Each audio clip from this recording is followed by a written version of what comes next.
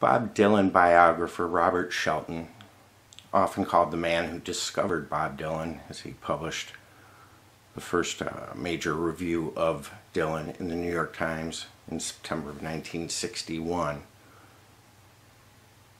25 years later, almost to the date of that review, September 25th, 1986, Shelton appeared on the Cleveland morning talk show called The Morning Exchange and was interviewed by music-loving host Fred Griffith.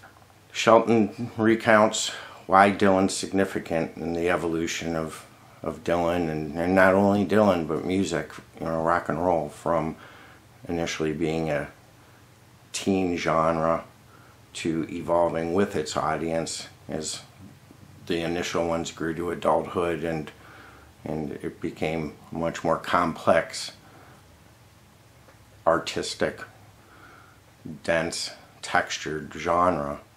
And Dylan is one of the huge, impactful figures in that transformation.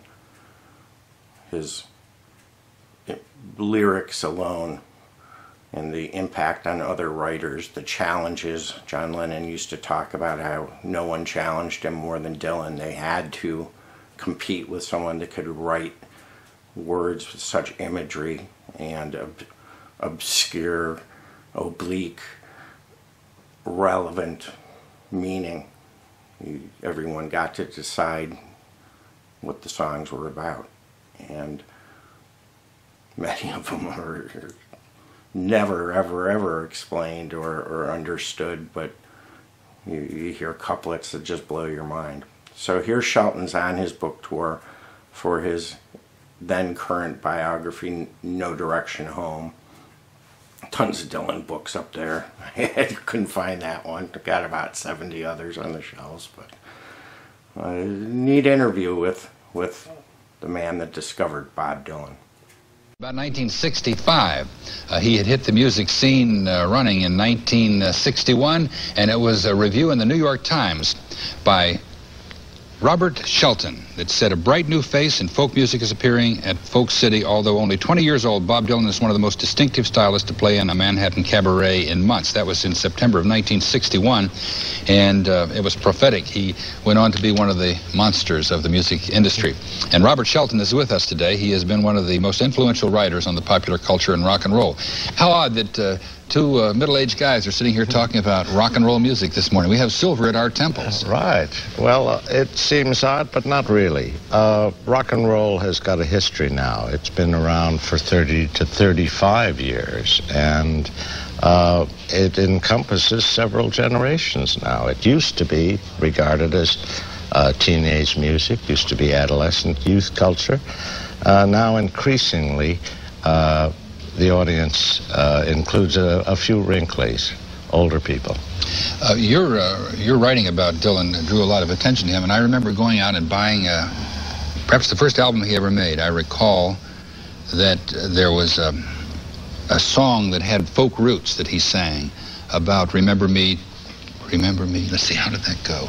Remember me to one who was there. She was once a true love of mine. Remember that song? Oh, yes. And I remember I read that. I said, what is this Dylan thing? So I got the record, put it on my machine, and played that, and it just made the hair stand up on my arms. It was so good, and I couldn't believe that this is a 20-year-old kid who had this ability to elicit this kind of feeling. What was it about him in those days when he was just a young kid out of Hibbing, Minnesota, that enabled him to catch the attention of a sophisticated critic and cause you to write about him as you did? There was an enormous amount of intensity about him. He had charisma. When he was performing on stage, you couldn't take your eyes off him.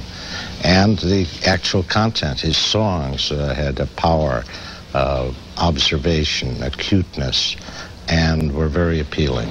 Plus the poetry as well. He has a poetic gift, and raised the level of the lyric in the popular song enormously. His influence has been very wide. Those earlier songs, at least on the first two albums, were very derivative, weren't they? Yes, he studied the masters like Woody Guthrie. You're that's right. By the masters, you mean Woody Guthrie and Woody Josh Guthrie. White. That's it. The old blues men. Yeah. Studied them to learn their style, learn how to interpret them. Afterwards, he formed a style of his own. He formed several styles of his own, and he became the master who the younger musicians were studying. How did a little kid in Hibbing, Minnesota, come across those singers? Mostly through radio, which formed a sort of lifeline at that point. The local radio station, which was in Hibbing, which was run by a cousin of his, had a middle-of-the-road policy and not very adventuresome.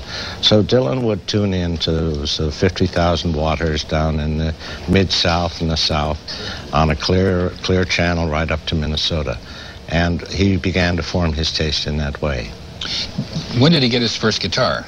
Is that recorded? It's approximately age of 14. He tried a variety of other instruments, and they lasted about a day, a trumpet, a saxophone, and by popular request of his neighbors and his parents, he returned them. With a guitar, he was at home. Now, you spoke about his ability to provide real insight into what was going on around him, into the culture around him, into what was going on in the broader society, what was going on in the world. Where did that come from? I mean, where did those insights get developed? He really didn't get formally educated. No, he's pretty much a self-taught musician who never learned how to read or write music. It's all done by ear. He is a self-taught poet. He never took any courses in this. And he lasted 6 months at the University of Minnesota. He was a very noisy dropout. Mm-hmm. He really felt more at home outside the classroom than in it. His ears were acute. His sense of observation was acute, and although he never made a big fuss about studying the older poets and the older songwriters, he was a student. A Rhodes Scholar, you might say, but the Rhodes spelled R-O-A-D-S. Was he a genius? Is he a genius? Well, it's a dangerous word, but I think it is applicable. The speed with which he could learn, I think genius is the right word for him. He has been inaccessible to the media generally. How was your contact with him, your history with him? He owes you a lot, of course. No, he really owes me nothing. My publisher's making a big thing about the fact that I discovered Bob Dylan. He discovered himself. There's very little that a review can do except call some attention to someone who is worth that attention. I may have saved him a little bit of time. He has been, he's dueled with the press down the years. If people are sympathetic and seem to understand what he's all about, he has time for them. If they're hostile or asking him questions that are too personal, he duels with them. He fends them off. He uses sarcasm and send up, and he's perfected the form of the anti-interview. In the process of granting an interview, he doesn't answer anything. That's it. He is the Reggie Jackson of music. Yeah, exactly. He did this in London just a couple of weeks ago. 100 British journalists turned out for the launch of a film he's making that he's starring in, and he told them nothing, and he was all over the British media. Let's talk about the women in his life over the years. He has been married how many times? Just one time, but he's had a number. 5 children. Yeah. 4 with from that marriage and 1 from his ex-wife's former marriage.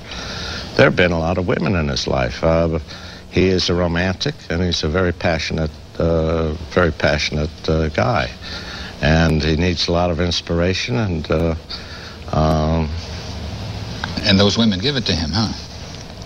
I presume they do. Now, let's ask just a bit about his religious predilections. He has been all over the spectrum, hasn't he? He was born Jewish, and at some point in his life, he had become a born-again Christian, and then he embraced Judaism again. Yeah. What is the nature of that religious odyssey, and why has he moved about so? I think it's sort of a search for spiritualism, for inspiration again, and for identity with a religion. It seems very confusing. I mean, people have been saying Bob Dylan changes religions as often as most of us change our socks. It's quite easy to send it up.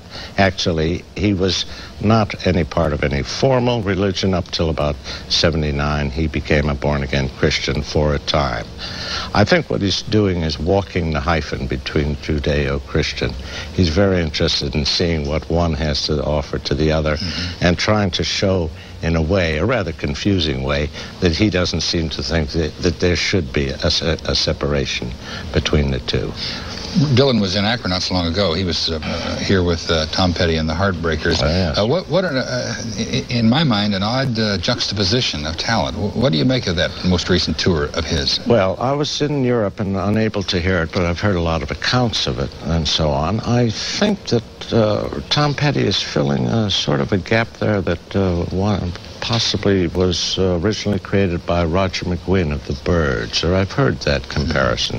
Dylan's worked with a variety of groups down the years. The probably best long-term affiliation was with the band. Yes. And other groups for... You didn't think the chemistry worked all that well with the... Yeah. You didn't, you know. Well, I've heard varying reactions. Some people like it, and several have said they didn't. He'll try it for a while and try someone else. He's what, 46 now? He turned 45 in May. Well, where is he heading? What will Bob Dylan be doing and saying and picking and singing, say, 20 years from now, on the eve of retirement? Do you have any idea? No, except that I think we were always afraid we're going to lose him. He was one of these doomed poets, poetic types. People from the age of 20 on were always saying he won't be with us very long. I think he's got a lot of staying power, and whatever it is, he'll do it his way. He's a very individualistic, very nonconformist individual. And as to a prediction of what he'll do tomorrow, I won't offer it. He'll be doing something. Well, he wrote the anthems of a generation, and this is probably, without a doubt, the most important look at one of the most important men in the popular culture of the past half-century. Bob Dylan, No Direction Home, the life music of Bob Dylan by Robert Shelton. Thanks a lot. I've enjoyed your work over the years. Thank you very much. Thank you for being with us today. It's been a pleasure. Speaking of music, we will be talking in a moment or two via satellite with Reedy Jackson.